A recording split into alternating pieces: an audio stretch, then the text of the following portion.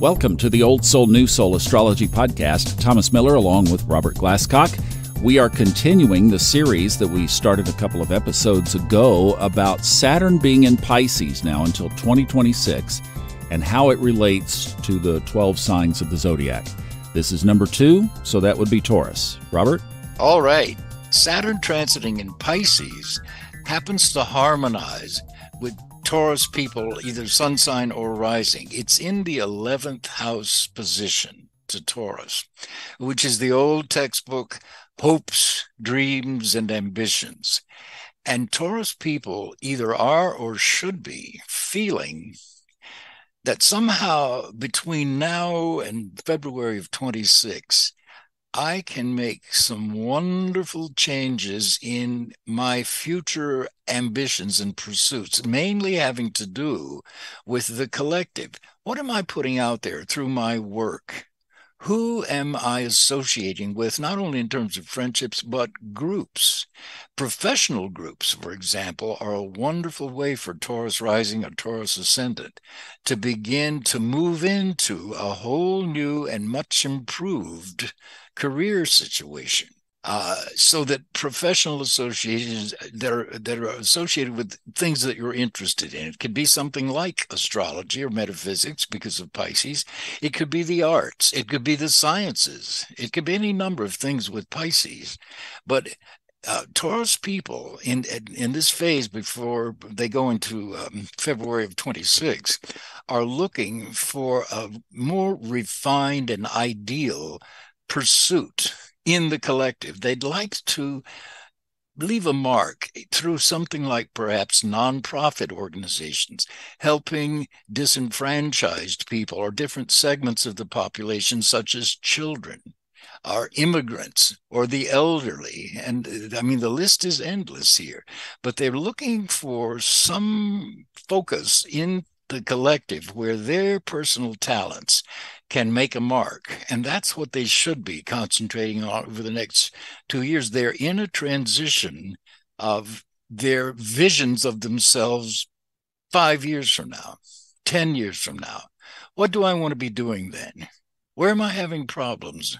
How do I resolve those problems? Or do I simply let those problems die a natural death while I concentrate on this future goal? And part of that can entail getting some training of some kind or some further education of some kind. But really, it's trying to connect, if you're a Taurus rising, Taurus sun sign, to connect with your dreams, literally your dreams, but also your visions for your life, your career, if you will. So a lot of Taurus people, even though it's a fixed sign and they tend to stay in a career path for a long time, this is one of those transitional times. However, because Saturn in Pisces harmonizes with Taurus, their transition is likely to be a lot easier than many people.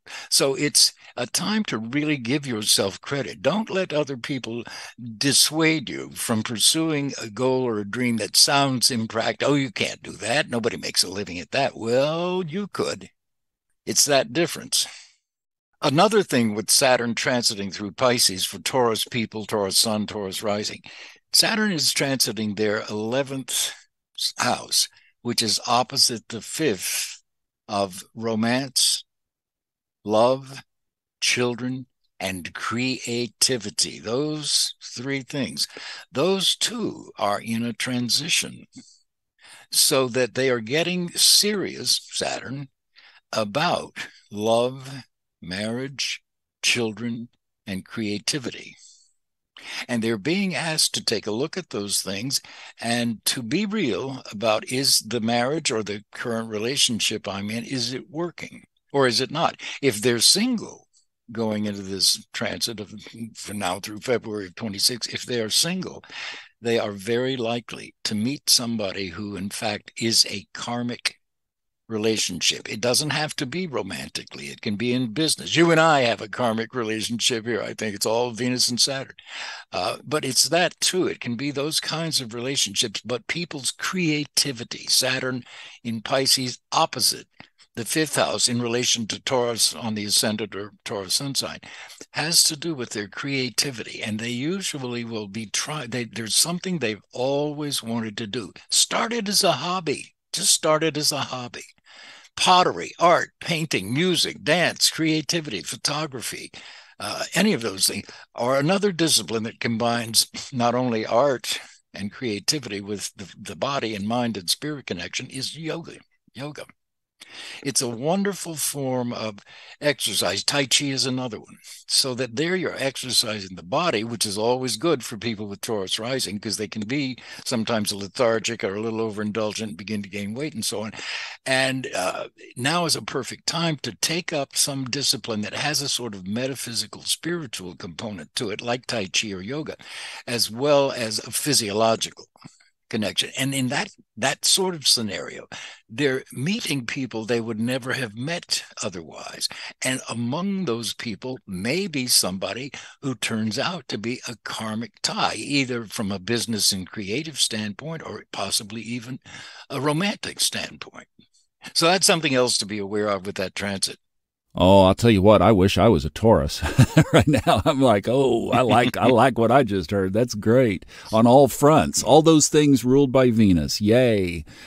You know, that's not so bad either. I mean, this is not an aspect to be feared, is what I heard you saying. I didn't hear Absolutely. anything. Yeah. True. Yeah. It's like in all of these cases, what I've heard with Aries last time, Taurus this time, we're raising our bar. I love the term on my highest timeline. That's my mantra, as the people who listen to the other podcasts know.